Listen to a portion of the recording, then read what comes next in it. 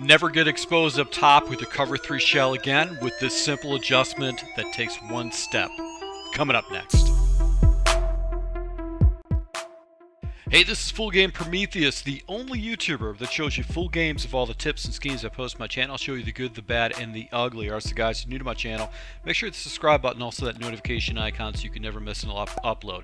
So guys, I'm going to talk about a little defensive tip. Very simple, very, very simple, that will help you with your cover 3 coverage. One of the reasons why a lot of players will jump out of cover 3 or not use cover 3 is because you can potentially give up a one-play touchdown. So one of the things, it's just a basic concept or strategy that's getting used online, and really what it is you're basically going to go ahead and take your outside receiver. So we're going to use Jones on this, and we're going to go ahead and put him in a hot rodded out route, and then we're going to have a post on the back end side on the other side of the formation that's going to come over the top of that post and actually be open for a huge completion.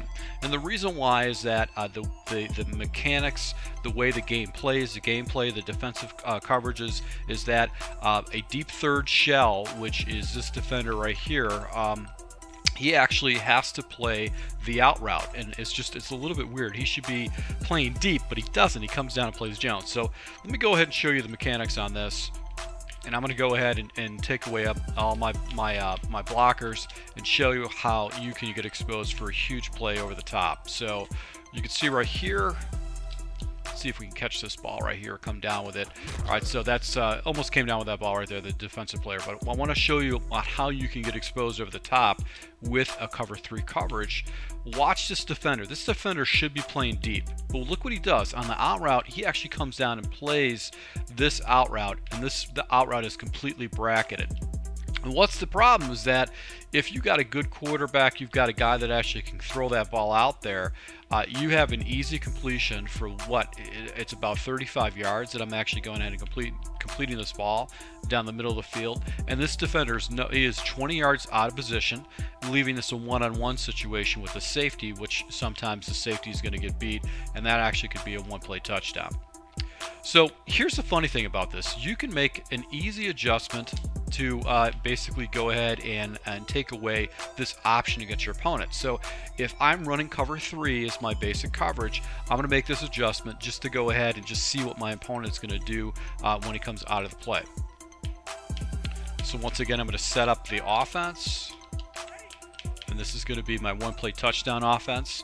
And on defense, all I'm going to do is hit wire triangle.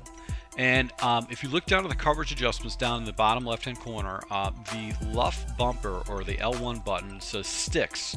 Now, if you play sticks, what's going to happen is the coverages are going to be completely different, and they're going to play over top. So let's go ahead and show you how this works out. So no rush right now. And look at this. Where did this defender come out of? I was waiting to pick this ball off, but now there's another defender in the area where I'm getting bracketed.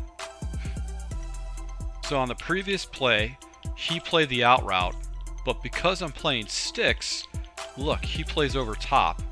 He goes completely deep with his coverages. He doesn't actually bite on the out route at all. He actually plays over the top coverage, which is funny. It's just it doesn't make any sense. The mechanics don't make any sense. You would think that if he played the sticks, all these defenders would play down deep, down to the sticks, and let anything go past them.